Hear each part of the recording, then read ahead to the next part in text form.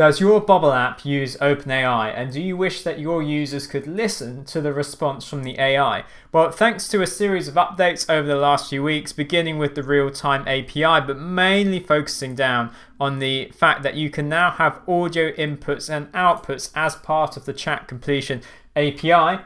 You can now do that. So let me just show you what we can end up with. It's really quick, it's really simple. Similar setup if you've used any chat completion with OpenAI before. We take some text and we send it over, and we're going to get a response, and it's going to autoplay the response in our little HTML5. Yes, golden retrievers are known for being excellent family dogs. They are friendly. It's going to play back in our HTML5 embed, a bit of code on the page. Let me show you how I've gone about this. Well, the first bit is really quite simple. I'm going to go into Plugins, API Connector, scroll all the way down. So here's the setup. But before I dive into it, you're watching this video because you want to launch a startup with Bubble, or you're learning Bubble. Well, there's no better place to accelerate that journey than head over to PlanetNoCo.com. There is a link down in the description because you can get access to hundreds of videos just like this one where we dive into the detail of building amazing apps with Bubble.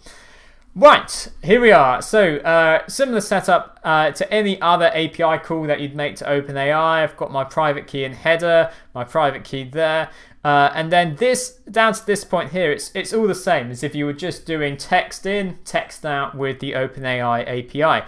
Now here's where it gets a little bit different, and the place that I'm looking for reference is in the OpenAI documentation. Instead of text generation, we're in audio generation.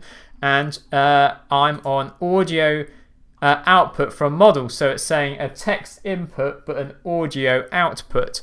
Once I put that into the Bubble API connector, set it up as post, set it up as an action, make sure it's JSON, paste in the right bits, make sure I've got no JSON syntax errors. And then just like any other chat completion demo that we've done on this channel, you put in the message here.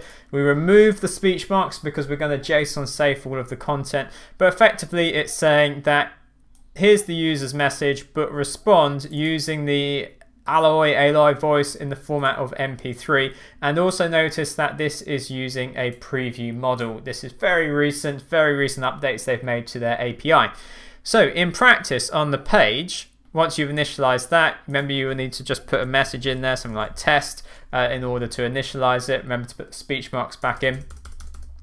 But what this looks like on the page is my multi-line input, my button, and then here's where I thought I'd need to use a plugin, but I searched the Bubble forums and I found that actually you can, don't know if this is technically the right term, but you can decode base 64. Ah yes, because, sorry, jumping around a bit here, if I go back to plugins and I initialize, and so I put in here what day is it. If you initialize, you don't actually get an MP3 file back. You get back MP3 in base 64, and what that means is basically a text string expression of a file, and it's really long. In fact, if we go to edit here, you can just see, I mean, that's the characters it takes to respond to my message of what day is it.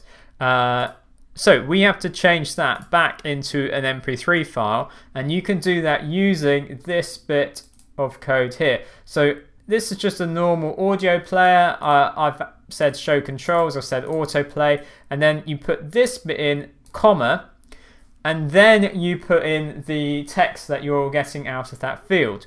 So let me show you how I'm doing that. Button is clicked, I run my API call, remember to format it as JSON safe, I reset my inputs, and then I'm setting a state. I'm taking the message audio, that's the big long string of text, and I'm saving it to a custom state. And then with the audio player here, I'm retrieving the custom state audio to GPT. That's just the name of my page. That's where I put my custom state, just in there. And I literally asked ChatGPT to write this for me, but you can copy the code here. And then that gives you the audio player, and it will play it back for you. So there you go, that's all you need in order to have a user enter text into your app, get a GPT-like response, and have it play back as audio.